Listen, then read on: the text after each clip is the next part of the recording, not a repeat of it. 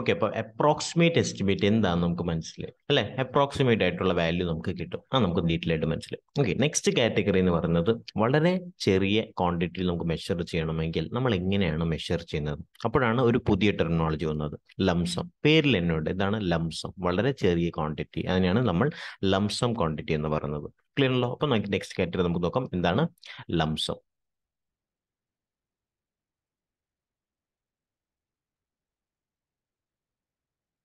എന്താണ് ലംസം, എങ്ങനെയാണ് ഡിഫൈൻ ചെയ്യുന്നത്? While preparing an estimate, it is not possible to work out the detail work. Okay, okay.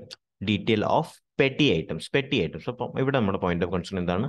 Petty items. Okay, petty items എന്ന് പറഞ്ഞാൽ എന്താണ്? വളരെ ചെറിയ ക്വാണ്ടിറ്റീസ്. ഓക്കെ, വളരെ ചെറിയ ക്വാണ്ടിറ്റീസ് നമുക്ക് എന്താണ് സ്പെസിഫിക് ആയിട്ട് നമുക്ക് മെഷർ ചെയ്യാറില്ല നമ്മൾ. ഓക്കെ, നമ്മൾ സ്പെസിഫിക് ആയിട്ട് മെഷർ സ്പെസിഫിക് ആയിട്ട് നമ്മൾ ചെയ്യാറില്ല. അപ്പം അങ്ങനത്തെ കാറ്റഗറി നമ്മൾ എന്ത് ചെയ്യുന്നു? സെപ്പറേറ്റ് ഔട്ട് ചെയ്തു. അതിന് നമ്മൾ പറയുന്നതാണ് ലംസം ക്വാണ്ടിറ്റി. ക്ലിയർ ആണല്ലോ? അല്ലെങ്കിൽ ഇൻസിഗ്നിഫിക്കൻറ്റ് വിത്ത് സിവിൽ എഞ്ചിനീയറിംഗ് കൺസെപ്റ്റ്. ഇപ്പോൾ civil engineering point of view നോക്കുകയാണെങ്കിൽ വളരെ ചെറിയ ക്വാണ്ടിറ്റി ആണെങ്കിൽ നമ്മൾ ഏതിലാണ് നമ്മൾ കൺസിഡർ ചെയ്യുന്നത്? അതിനെല്ലാം ലംസമിലാണ് കൺസിഡർ ചെയ്യുന്നത്. ക്ലിയർ ആണല്ലോ? അപ്പോൾ ലംസം വാല്യൂ ആണ് നമ്മൾ കൺസിഡർ ചെയ്യുന്നത്. അപ്പം ഇതിന് ഫർദർ കാറ്റഗറി ഉണ്ട്. ഇതിന്റെ ഫർദർ കാറ്റഗറി നോക്കുമ്പോൾ ഫസ്റ്റ് കാറ്റഗറി എന്താണ്? Contingency. Contingency. Contingency.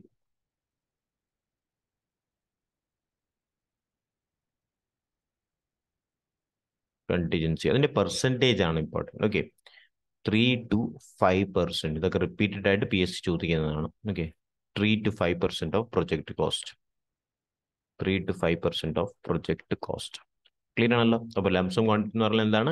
Petty items, വളരെ സ്പെസിഫിക് ആയിട്ടുള്ള ചെറിയ ക്വാണ്ടിറ്റി മെഷർ ചെയ്യുന്ന ഒരു കാറ്റഗറി നമ്മൾ ലംസം കൊണ്ടുവരുന്നു. ഓക്കെ, അതിന്റെ ഫസ്റ്റ് കാറ്റഗറി ആണ് കണ്ടിജൻസി. ഓക്കെ, കണ്ടിജൻസി നമ്മൾ എന്താണെന്ന് നമുക്ക് നോക്കാം. അതിന് മുന്നേയായിട്ട് നമ്മൾ മനസ്സിലാക്കേണ്ടത് എന്താണ്? എത്ര പെർസെന്റ് ആണ് പ്രൊജക്ട് കോസ്റ്റിന്റെ, എത്ര പെർസെന്റ് ആണ്? PSC എപ്പോഴും ചോദിക്കാറുണ്ട്. അപ്പോൾ എത്ര പെർസെന്റ് ആണ് ചോദിക്കുകയാണെങ്കിൽ എന്താണ് പറയേണ്ടത്? നമ്മൾ 3 to 5% ഓഫ് പ്രൊജക്ട് കോസ്റ്റ് ആണ്.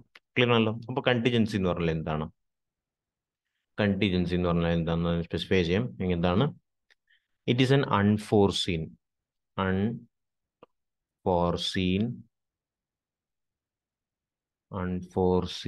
or incidental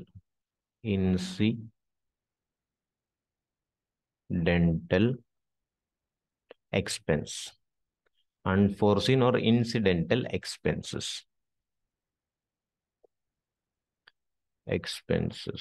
Okay, which cannot be predicted.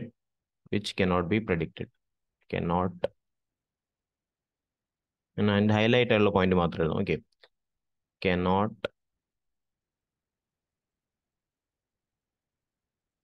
which cannot be predicted. Predict ചെയ്യാൻ പറ്റാത്തത്. Okay, predicted prior to the execution of the project. Okay, ഇപ്പോൾ നമ്മൾ പ്രൊജക്ട് എക്സിക്യൂഷൻ ചെയ്യാൻ മുന്നേ നമുക്ക് പ്രഡിക്റ്റ് ചെയ്യാൻ പറ്റാത്ത ക്വാണ്ടിറ്റി, അതിനെയാണ് നമ്മൾ എന്ത് പറയുന്നത്? കണ്ടിജൻസി എന്ന് പറയുന്നത്. അതിന്റെ എക്സാമ്പിളും കൂടെ നമുക്ക് സ്പെസിഫൈ ചെയ്യാം. എക്സാമ്പിൾ എന്താണ്? എക്സാമ്പിൾ പറയാൻ നമുക്ക് കുറച്ചുകൂടെ നല്ലോണം മനസ്സിലാവും. Okay, accident, severe accident. Okay, accident അല്ലെങ്കിൽ സ്പെഷ്യലിസ്റ്റ്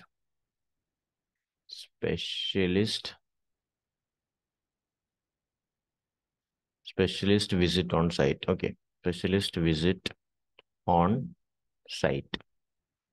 ഓക്കെ, അപ്പോൾ എന്താണ് നമുക്ക് ഡീറ്റെയിൽ ആയിട്ട് നോക്കാം. അപ്പോൾ എന്താണ് കണ്ടിജൻസി എന്ന് പറഞ്ഞാൽ നമുക്ക് നിയർ അബൌട്ട് അറിയാം. 3 to 5% ഓഫ് പ്രൊജക്ട് കോസ്റ്റ് ആണ്. ഓക്കെ, അൺഫോർസ്ഡ് അല്ലെങ്കിൽ incidental expense. For example emergency ഇപ്പോൾ നമ്മൾ കൺസ്ട്രക്ട് ചെയ്തുകൊണ്ടിരിക്കുകയാണ്. ഓക്കെ, അപ്പോൾ എർത്ത് കേക്ക് വന്നു അല്ലെങ്കിൽ എന്തെങ്കിലും ഡിസാസ്റ്റർ കാരണം എന്താണ് നമ്മുടെ കോളം അല്ലെങ്കിൽ ബീം നമ്മുടെ ഇടിഞ്ഞു വീണു. ഓക്കെ, അപ്പോൾ അത് നമ്മൾ പ്രഡിക്റ്റ് ചെയ്യാത്ത ഒരു സംഭവമായിരുന്നു അല്ലേ? പ്രഡിക്റ്റ് ചെയ്യാത്ത സംഭവത്തിന് നമ്മളൊരു സെപ്പറേറ്റ് കാറ്റഗറിയിൽ കൊണ്ടുവന്നു. അതിനെയാണ് നമ്മൾ എന്ത് പറയുന്നത്? കണ്ടിജൻസി എന്ന് പറയുന്നത്. ക്ലിയർ ആണല്ലോ? എത്രയാണ് നമ്മൾ എടുക്കുന്നത്? 3 to 5% ആണ് എടുക്കുന്നത്. ഓക്കെ, നമ്മൾ പ്രഡിക്റ്റ് ചെയ്യാൻ പറ്റാത്ത പാരാമീറ്റർ. ഓക്കെ, പ്രഡിക്റ്റ് ചെയ്യാൻ പറ്റാത്ത സ്മോൾ ക്വാണ്ടിറ്റീനെ നമ്മൾ കൺസിഡർ ചെയ്യുന്നതാണ് കണ്ടിജൻസി. ഫോർ എക്സാമ്പിൾ ആക്സിഡന്റ് ആവാം, സിവിയർ ആക്സിഡന്റ് ആവാം, നമ്പർ ഓഫ് ആക്സിഡന്റ് ആവാം. അതേപോലെ എന്താണ് നമ്മുടെ ഡിസാസ്റ്റർ കാറ്റഗറി, അതൊക്കെ നമുക്ക് പ്രഡിക്റ്റ് ചെയ്യാൻ പറ്റാത്ത കാറ്റഗറിയാണ്. ക്ലിയർ ആണല്ലോ? ഓക്കെ, അതേപോലെ ഫോർ എക്സാമ്പിൾ നമുക്ക് എന്താണ് നമ്മുടെ കോളം അല്ലെങ്കിൽ ബീം നമ്മൾ സ്റ്റഡി ചെയ്തുകൊണ്ടിരുന്നപ്പോൾ എന്താണ് അതിൽ വന്നത് കൺസ്ട്രക്ട് ചെയ്തുകൊണ്ടിരുന്നപ്പോൾ അതിൽ ക്രാക്ക് വന്നു. ഓക്കെ, ബീം അല്ലെങ്കിൽ കോളത്തിൽ ക്രാക്ക് വന്നു. ഓക്കെ, അപ്പോൾ നമ്മൾക്ക് അവൈലബിൾ ആയിട്ടുള്ള അല്ലെങ്കിൽ സൈറ്റിൽ അവൈലബിൾ ആയിട്ടുള്ള എഞ്ചിനീയറിന് അത്ര എക്സ്പെർട്ടൈസ് ഇല്ല. ഓക്കെ, നമ്മുടെ അത്രയും ഡീറ്റെയിൽ ആയിട്ടുള്ള എക്സ്പെർട്ടീസ് ഇല്ല, നമുക്ക് എത്ര എക്സ്പീരിയൻസ് ഇല്ല. അപ്പോൾ നമ്മൾ എന്ത് ചെയ്യും? അപ്പം ആ എഞ്ചിനീയർ എന്താണ് ചെയ്യുന്നത്? നമ്മുടെ സ്പെഷ്യലിസ്റ്റിനെ വിളിക്കും. ഓക്കെ, സ്പെഷ്യലിസ്റ്റ് എന്ന് പറയുമ്പോൾ എന്താണ് സ്പെഷ്യലിസ്റ്റ് എന്ന് പറയുമ്പോൾ ഫോർ എക്സാമ്പിൾ കുറച്ചുകൂടെ നല്ലോണം ഡെപ്ത് ആയിട്ടുള്ള കൺസിഡർ ചെയ്യുന്ന നോളജ് അറിയുന്ന ആളിനാണ് നമ്മൾ സ്പെഷ്യലിസ്റ്റ് എന്ന് പറയുന്നത്. ഓക്കെ, അപ്പോൾ സ്പെഷ്യലിസ്റ്റിനെ വിളിക്കുമ്പോൾ എന്താണ് ചെയ്യുന്നത്? ആ ക്രാക്കിന്റെ റീസൺ എന്താണ് അത് കണ്ടുപിടിക്കാനാണ് നമ്മൾ സ്പെഷ്യലിസ്റ്റിനെ വിളിച്ചത്. ഓക്കെ, അത് കണ്ടുപിടിക്കാനാണ് നമ്മൾ സ്പെഷ്യലിസ്റ്റിനെ വിളിച്ചത്. ക്ലിയർ ആണല്ലോ? ഓക്കെ, അപ്പോൾ സ്പെഷ്യലിസ്റ്റിനെ വിളിക്കുമ്പോൾ സ്പെഷ്യലിസ്റ്റ് എന്താണ് ചെയ്യുന്നത്? നമ്മുടെ ബീം അല്ലെങ്കിൽ കോളത്തിൽ നോൺ ഡിസ്ട്രക്റ്റീവ് ടെസ്റ്റ് ചെയ്യും. ഓക്കെ, അപ്പോൾ നോൺ ഡിസ്ട്രക്റ്റീവ് ടെസ്റ്റ് ചെയ്തിട്ട് അതിൻ്റെ ഉള്ള ക്യാരക്ടറിസ്റ്റിക്സ് കണ്ടുപിടിച്ചിട്ട് നമുക്ക് എക്സ്പ്ലെയിൻ ചെയ്ത് തരും. ഓക്കെ, അപ്പോൾ സ്പെഷ്യലിസ്റ്റ് വന്ന കോസ്റ്റും അവർക്ക് പേ ചെയ്യുന്ന കോസ്റ്റും എല്ലാം ഏതിലാണ് വരുന്നത്? കണ്ടിജൻസിയിലാണ് വരുന്നത്. അതേപോലെ നമ്മുടെ എന്താണ് ഇപ്പോൾ ആക്സിഡന്റ്, അൺപ്രഡിക്റ്റഡ് ആയിട്ടുള്ള ആക്സിഡന്റ് നടന്നാൽ അപ്പം അത് ഫുള്ളായിട്ടുള്ള റിപ്പയർ ചെയ്യുന്ന കാറ്റഗറിയിൽ വരുന്നത് എന്താണ്? കണ്ടിജൻസി എന്നാണ് വരുന്നത്. ക്ലിയർ ആണല്ലോ? അപ്പോൾ അൺഫോർസീൻ അല്ലെങ്കിൽ ഇൻസിഡന്റൽ എക്സ്പെൻസസ് വരുന്നത് കാറ്റഗറി നമ്മൾ കണ്ടിജൻസി എന്ന് പറയും. അപ്പോൾ ആ എല്ലാ എക്സ്പെൻസസും അതിലാണ് കവർ ആവുന്നത്. നിയർ അബൌട്ട് 3 to 5% ആണ്. ക്ലിയർ ആണല്ലോ? ഓക്കെ, അപ്പോൾ അതാണ് നമ്മുടെ ഫസ്റ്റ് കാറ്റഗറി കണ്ടിജൻസി. ക്ലിയർ ആണല്ലോ? സെക്കൻഡ് നമുക്ക് നോക്കാം. സെക്കൻഡ് എന്താണ്? Work charge establishment. Work charge establishment.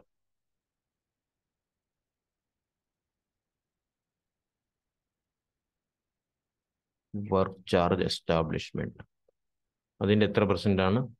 1.5 to 2% of project cost. Okay, 1.5 to 2% of project cost ആണ്. അപ്പോൾ വർക്ക് ചാർജ് എസ്റ്റാബ്ലിഷ്മെന്റ് എന്ന് പറഞ്ഞാൽ എന്താണ്?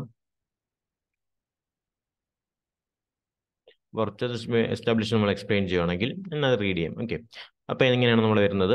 അപ്പം ഡ്യൂറിങ് എക്സിക്യൂഷൻ നടന്നുകൊണ്ടിരിക്കുന്ന സമയത്ത് അല്ലെങ്കിൽ എക്സിക്യൂഷൻ ഓഫ് ദ പ്രൊജക്ട് നടന്നുകൊണ്ടിരിക്കുന്ന സമയത്ത് എന്താണ് സർട്ടീൻ സർവീസസ് നമുക്ക് ആവശ്യമുണ്ട്. സർട്ടീൻ സർവീസസിന് ലൈക്ക് എന്തൊക്കെയാണ്?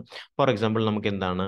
ഫോർ എക്സാമ്പിൾ ഞാനൊരു എക്സാമ്പിളിന്റെ ബേസിൽ പറയാം. അപ്പോൾ നമുക്ക് ഇവിടെ വീട് കൺസ്ട്രക്ട് ചെയ്തുകൊണ്ടിരിക്കുകയാണ്. ഓക്കെ, അപ്പം ഇനീഷ്യലി എന്താണ് ഇതിനെ സൂപ്പർവൈസ് ചെയ്യാൻ നമുക്ക് എന്താണ് നമ്മളൊരു സ്റ്റോർ റൂം കൂടെ കൺസ്ട്രക്ട് ചെയ്തു. ഓക്കെ, ഇപ്പോൾ സ്റ്റോർ റൂമിലാണ് ഈ വീട് കൺസ്ട്രക്ട് ചെയ്യുന്ന എല്ലാ മെറ്റീരിയലും സ്റ്റോർ റൂമിലാണ് ഇരിക്കുന്നത്. ഓക്കെ, അപ്പം എന്താണ്? അപ്പോൾ സ്റ്റോർ റൂം എന്ന് നമ്മൾ വിചാരിച്ചതേ പക്ഷേ ഇതിനെ സൂപ്പർവൈസ് ചെയ്യാൻ നമ്മൾ ഒരു സൂപ്പർവൈസർ അല്ലെങ്കിൽ വാച്ച്മാനെ ഒന്നും വെച്ചിട്ടില്ല. ഓക്കെ, അപ്പോൾ നമ്മൾ ഒരു ഒബ്സർവ് ചെയ്ത് എന്താണ് നമ്മൾ സ്റ്റോർ റൂമിൽ വാച്ച്മാൻ ഒന്നും വെക്കാതിരുന്നു. അപ്പോൾ ഇവിടെ നമുക്ക് എന്താണ് കള്ളന്മാർ വന്ന് ഇതിന് മെറ്റീരിയൽ എടുത്ത് കൊണ്ടുപോകാൻ തുടങ്ങി. ഓക്കെ, അപ്പോൾ നമ്മൾ പ്രെഡിക്റ്റ് ചെയ്തില്ല ഇവിടെ നമുക്ക് എന്താണ് വാച്ച്മാനെ വെക്കേണ്ടി വന്നു. ഓക്കെ, അപ്പം ഇത് കള്ളന്മാർ എന്താണ് തീഫ് അല്ലെങ്കിൽ കള്ളത്തരം കാരണം നമുക്ക് എന്താണ് നമ്മൾ വാച്ച്മാനെ വെച്ചു. അപ്പം ഇത് നമ്മുടെ എന്താണ് അഡീഷണൽ ചാർജ് ആണ്. മനസ്സിലായല്ലോ?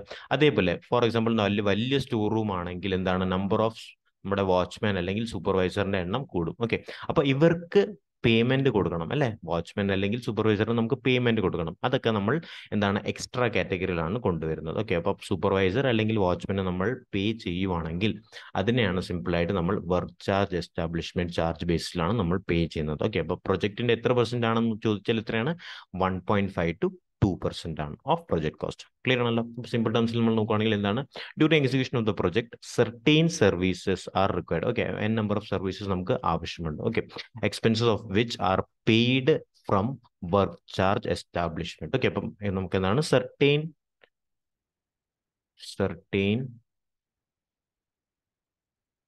Certain services are required. Okay, services are required. Certain services are required, are paid under the category of work charge establishment. Okay, അപ്പോൾ ഇതെല്ലാം നമ്മൾ ഒരു കാറ്റഗറി കൊണ്ടുവന്നു. ഇതിനാണ് വർക്ക് ചാർജ് എസ്റ്റാബ്ലിഷ്മെന്റ് എന്ന് പറയുന്നത്. അപ്പം എക്സാമ്പിൾ എന്താണ്? വാച്ച്മാൻ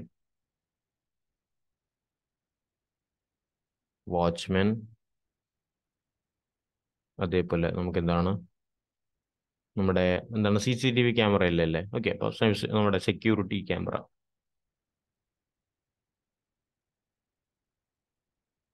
സെക്യൂരിറ്റി ക്യാമറാസ്,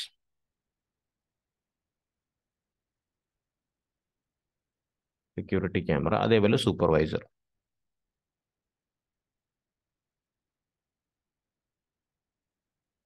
അപ്പോൾ ഇവർക്കൊക്കെ നമ്മൾ പേയ്മെന്റ് ചെയ്യുന്നത് സൂപ്പർവൈസർ ആയാലും വാച്ച്മാൻ ആയാലും നമ്മൾ പേയ്മെന്റ് ചെയ്യുന്നത് ഏത് കാറ്റഗറിയിലാണ്? വർക്ക് ചാർജ് എസ്റ്റാബ്ലിഷ്മെന്റിന്റെ കാറ്റഗറിയിലാണ് നമ്മൾ പേയ്മെന്റ് ചെയ്യുന്നത്. അപ്പോൾ എത്ര പെർസെന്റ് ആണ്? 1.5 to 2% ആണ് നമ്മൾ കൺസിഡർ ചെയ്യേണ്ടത്. ഓക്കെ, അതേപോലെ സെക്യൂരിറ്റി ക്യാമറ നമ്മൾ പ്രൊവൈഡ് ചെയ്യണമെങ്കിൽ അതിൽ എത്ര കോൺസ് ഇൻവോൾവ് വന്നുണ്ട്, അത് നമ്മുടെ ഏതിലായിരിക്കും വരുന്നത്, അത് വർക്ക് ചാർജ് എസ്റ്റാബ്ലിഷ്മെന്റിലായിരിക്കും വരുന്നത്. ക്ലിയർ ആണല്ലോ?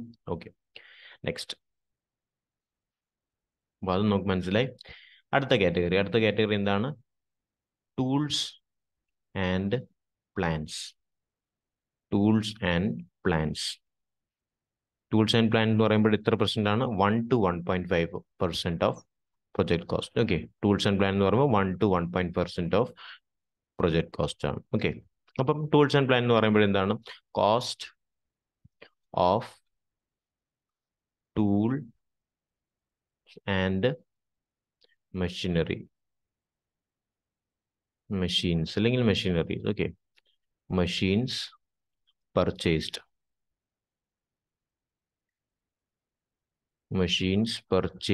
or hired. Machines purchased or hired for execution of the project. Okay, അപ്പോൾ നമ്മൾ കൺസ്ട്രക്ഷൻ അല്ലെങ്കിൽ പ്രൊജക്ട് ചെയ്യാൻ വേണ്ടി നമ്മൾ എന്താണ് ചെയ്യുന്നത്? ടൂൾസ് വാങ്ങിക്കുവാണ്, അല്ലെങ്കിൽ മെഷീൻസ് വാങ്ങിക്കുവാണ്, അല്ലെങ്കിൽ പർച്ചേസ് ചെയ്യുവാണ്, അല്ലെങ്കിൽ എന്താണ് ഹയർ ചെയ്യുവാണ്. ഓക്കെ, നമ്മൾ കൺസ്ട്രക്ഷൻ ഫോർ എക്സ്കവേഷൻ ചെയ്യണമെങ്കിൽ നമ്മൾ എന്താണ്, നമ്മളെ എക്സ്കവേറ്റർ നമ്മൾ ഹയർ ചെയ്യും. 1 hour അല്ലെങ്കിൽ 2 hourന് വേണ്ടി നമ്മൾ ഹയർ ചെയ്യും അല്ലേ. അപ്പം അതിന്റെ കോസ്റ്റ് എല്ലാം നമ്മൾ എന്തിലാണ് വരുന്നത്? ടൂൾസ് ആൻഡ് പ്ലാൻസിലാണ് വരുന്നത്. അപ്പം നമ്മൾ എത്രയാണ് കൺസിഡർ ചെയ്യേണ്ടത്? 1 to 1.5% ഓഫ് നമ്മുടെ പ്രൊജക്ട് കോസ്റ്റ് ആണ് നമ്മുടെ ടൂൾസ് ആൻഡ് പ്ലാൻസ് നമ്മൾ കൺസ്ട്രക്ട് ചെയ്യുന്നത്. ഫോർ എക്സാമ്പിൾ നമുക്ക് അതിന് ഹൈവേ കൺസ്ട്രക്ട് ചെയ്യണം. ഓക്കെ, അപ്പോൾ ഹൈവേ കൺസ്ട്രക്ട് ചെയ്യുമ്പോൾ എന്താണ് നമുക്ക് പ്ലാൻസ് നമ്മൾ എസ്റ്റാബ്ലിഷ് ചെയ്യണം, നമുക്ക് ക്രഷർ എസ്റ്റാബ്ലിഷ് ചെയ്യണം. ഓക്കെ, അപ്പം അതെല്ലാം നമ്മുടെ ഏതിലാണ്? ടൂൾസ് ആൻഡ് പ്ലാൻസിലാണ് നമ്മൾ കൺസിഡർ ചെയ്യേണ്ടത്. ഓക്കെ, അപ്പോൾ നമ്മൾ ഡിപ്പാർട്ട്മെന്റ് വൈസ് കൊടുക്കുകയാണെങ്കിൽ, ഇൻ കേസ് നമ്മൾ ഡിപ്പാർട്ട്മെന്റ് വൈസ് നമ്മൾ കൊടുക്കുകയാണ്, അല്ലെങ്കിൽ കോൺട്രാക്ടറിന് കൊടുക്കുകയാണെങ്കിൽ, അപ്പം അവരുടെ റെസ്പോൺസിബിലിറ്റിയാണ് ടൂൾസ് ആൻഡ് പ്ലാൻസിന്റെ ഫുൾ റെസ്പോൺസിബിലിറ്റി എടുക്കേണ്ടത്. ക്ലിയർ ആണല്ലോ? ഓക്കെ, അപ്പം ടൂൾസ് ആൻഡ് പ്ലാൻസ് നമ്മുടെ കാറ്റഗറിയാണ് ഇമ്പോർട്ടൻ്റ് ആയിട്ട് നമ്മൾ ശ്രദ്ധിക്കേണ്ട പാരാമീറ്റർ. ക്ലിയർ ആണല്ലോ? അതാണ് എത്ര പെർസെന്റ് ആണ് ചോദിക്കുകയാണെങ്കിൽ എത്രയാണ്? 1 to 1.5% ആണ്. ഓക്കെ ആണല്ലോ? നെക്സ്റ്റ് ആണ് നമ്മുടെ ഡിപ്പാർട്ട്മെന്റൽ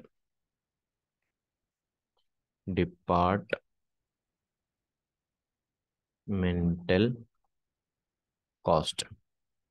ഓക്കെ, ഡിപ്പാർട്ട്മെന്റൽ കോസ്റ്റ് അല്ലെങ്കിൽ engineering cost. Okay, departmental cost അല്ലെങ്കിൽ എഞ്ചിനീയറിംഗ് കോസ്റ്റ്, അത് എത്ര പെർസെന്റ് ആണ് നമ്മൾ ചോദിക്കുകയാണെങ്കിൽ, ഡിപ്പാർട്ട്മെന്റ് അല്ലെങ്കിൽ എഞ്ചിനീയറിംഗ് കോസ്റ്റ് എത്ര പെർസെന്റ് ആണ് ചോദിക്കുകയാണെങ്കിൽ 10 to 15% ആണ്. ഓക്കെ, ഡിപ്പാർട്ട്മെന്റ് അല്ലെങ്കിൽ എഞ്ചിനീയറിംഗ് കോസ്റ്റ് എന്ന് പറയുന്നത് നമ്മുടെ 10 to 15% ഓഫ് പ്രൊജക്ട് കോസ്റ്റ് ആണ്. ക്ലിയർ ആണല്ലോ? അപ്പം ഇതെന്ന് പറയുമ്പോൾ എന്താണ് actually? Cost of engineer. Okay, cost of engineer for certain work. Okay, cost of engineer for certain work. Certain work like certain works like എന്താണ്? ലൈക്ക് എന്തൊക്കെയാണ് നമ്മുടെ വർക്ക്? നമ്മൾ എഞ്ചിനീയറിന്റെ നമുക്കറിയാം എന്താണ്?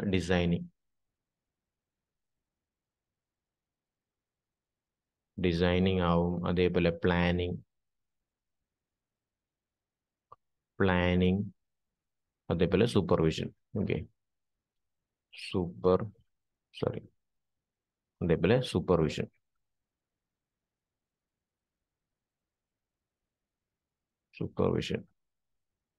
എക്സെട്ര. Supervision etcetera. ഓക്കെ, അപ്പം ഇതൊക്കെ വരുന്ന ഏതിലാണ്? നമ്മുടെ ഡിപ്പാർട്ട്മെന്റൽ അല്ലെങ്കിൽ എഞ്ചിനീയറിംഗ് കോസ്റ്റ് ആണ്. ഓക്കെ, എത്ര പെർസെന്റ് ആണെന്ന് ചോദിക്കുകയാണെങ്കിൽ 10 to 15% ആണ്. മനസ്സിലായല്ലോ? അപ്പോൾ നമുക്ക് എന്താണ്, നമ്മൾ എഞ്ചിനീയറിന് പേ ചെയ്യുവാണ് ഫോർ സർട്ടൈൻ വർക്ക്. എന്തൊക്കെ വർക്കാണ് എഞ്ചിനീയർ ചെയ്യേണ്ടത്? പ്ലാനിങ് ചെയ്യണം, ഡിസൈനിങ് ചെയ്യണം, ഇതേപോലെ സൂപ്പർവിഷൻ ചെയ്യണം. ഓക്കെ, അപ്പം അതൊക്കെ നമുക്ക് പേ ചെയ്യും, അല്ലെങ്കിൽ നമുക്ക് അത്രയും ചാർജ് നമ്മൾ പേ ചെയ്യുന്നത് ഏതിൽ നിന്ന് എടുത്തിട്ടാണ്? ഡിപ്പാർട്ട്മെന്റൽ കോസ്റ്റ് അല്ലെങ്കിൽ എഞ്ചിനീയറിംഗ് കോസ്റ്റ് കൺസിഡർ ചെയ്തിട്ടാണ്. അപ്പം അത് എത്രയാണ് വരുന്നത്? നിയർ അബൌട്ട് 10 to 15% ആണ് വരുന്നത് of the project cost. Clear ആണല്ലോ? ഓക്കെ, നെക്സ്റ്റ് ഐറ്റം മിസ്ലേനിയസ് ആയിട്ടുള്ള ഐറ്റംസ് ഉണ്ട്. ഫിഫ്ത്ത് എന്താണ്? Sanitary and water supply.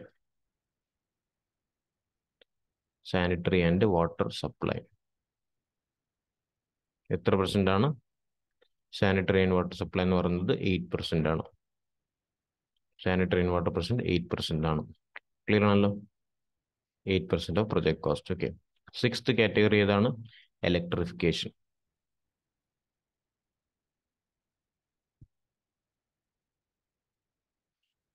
Electrification ഇത് എത്ര പെർസെന്റ് ആണ്? 8% ആണ്. ക്ലിയർ ആണല്ലോ. അപ്പം ഇതൊക്കെ എക്സ്റ്റേണൽ ആയിട്ടുള്ള മിസ്ലേനിയസ് ആയിട്ടുള്ള ക്വാണ്ടിറ്റീസ് ആണ്. ഓക്കെ, അപ്പം ഇത് ഏതിലാണ് വരുന്നത്? Sanitary and waste water supply. Water supply എന്ന് പറയുമ്പോൾ എന്താണ്? നമ്മുടെ പ്ലംബിംഗ് വർക്കിന്റെ കാറ്റഗറി നമ്മൾ എടുക്കുന്ന ഏതിലാണ്?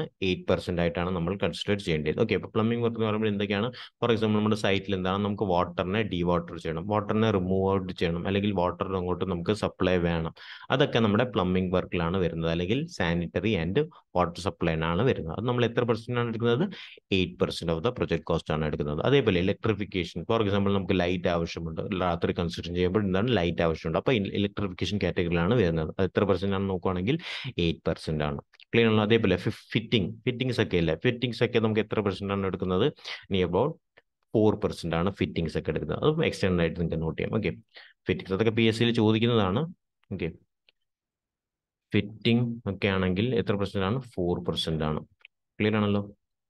ഫിറ്റിംഗ് ഒക്കെ ആണെങ്കിൽ നമ്മൾ 4% നമ്മൾ കൺസിഡർ ചെയ്യണം. ക്ലിയർ ആണല്ലോ. അപ്പോൾ നമുക്ക് എന്തൊക്കെയാണ് നമ്മൾ നോക്കിയത്? അതിന്റെ പെർസെൻറ്റേജ് മാത്രം എടുത്താൽ ഞാൻ കണ്ടിജൻസി ആകുമ്പോൾ എത്രയായിരുന്നു? കണ്ടിജൻസി എന്ന് പറയുമ്പോൾ എത്ര പെർസെന്റ് ആയിരുന്നു നമ്മൾ നോക്കിയത്? 3 to 5% ആണ്. ഓക്കെ, നെക്സ്റ്റ് നമ്മൾ നോക്കിയത് എന്താണ്? നെക്സ്റ്റ് നമ്മൾ work charge establishment. Okay, work charge establishment എന്ന് പറയുമ്പോൾ നമ്മൾ എത്രയാണ് നോക്കിയത്? 1.5 to 2%. ഓക്കെ, അത് ഇമ്പോർട്ടൻ്റ് ആണ്. അതേപോലെ എന്താണ്? ടൂൾസ് ആൻഡ് പ്ലാൻസ് നമ്മൾ നോക്കിയത് എത്രയായിരുന്നു? 1 to 1.5% ആണ്. ഓക്കെ, ടൂൾസ് ആൻഡ് പ്ലാൻസ് എത്രയാണ്? 1 to 1.5% ആണ് നമ്മൾ നോക്കിയത്. ഓക്കെ, അതേപോലെ ഫോർത്ത് എന്താണ്? നമ്മുടെ എഞ്ചിനീയറിംഗ് കോസ്റ്റ് അല്ലെങ്കിൽ സെന്റേജ് ചാർജ്. Okay, സെന്റേജ് charge